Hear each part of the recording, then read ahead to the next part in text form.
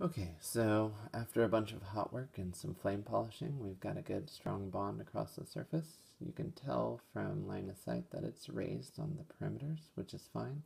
There's actually a high spot on the banding in the middle, and then a low spot at the junction where the slab meets the ring. So one thing I want to note here is you get really good uniform bonding across the surface here. Okay, everything is well bonded, but I left one great example of what to avoid, and so you can see it actually if you look through the crack in the back part on the bottom of this band right here where I'm pointing. And what I'm trying to show is just that this bond right here is not full. And so if I were to load this piece of wax, if I were to bend this slab against the ring, it would want to break there and that fracture plane would continue all the way across our joint.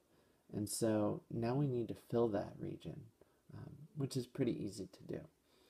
So I just want to show what we're looking at, and you can see that the bond on the back, right, on the face of the ring, the top part, is very strong. But the bond on the interior, we can come and stitch that up more strongly, which requires a little bit of buildup in this gap here, a little buildup in this gap here, but mostly just getting our pokey tool hot and penetrating this gap so we can reflow wax throughout the entire contour. And that's hard because you want to pierce your pokey tool all the way down to the bottom of the crack, hot and slow, to make sure you fill it all the way up.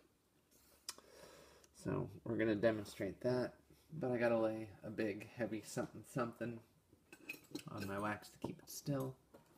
I'm just going to use my file, and then we're going to have my alcohol lamp just as my hot tool.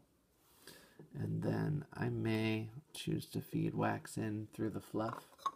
I've got a jar of fluff here. Generally for the small stuff, the fluff from your filings comes in really handy when you're trying to pick up with this tiny needle.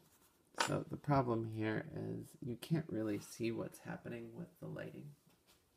So I think we're going to steal one of the lights and try and bring it closer so that everyone gets a good idea of what is actually happening here.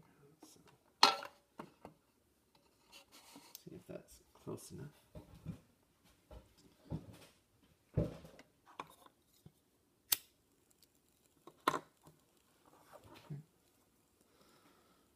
Alcohol lamp forward so I can see.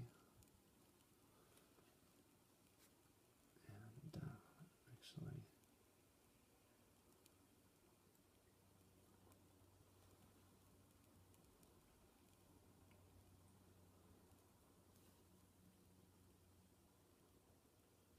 so you can see that fluff just picks right up.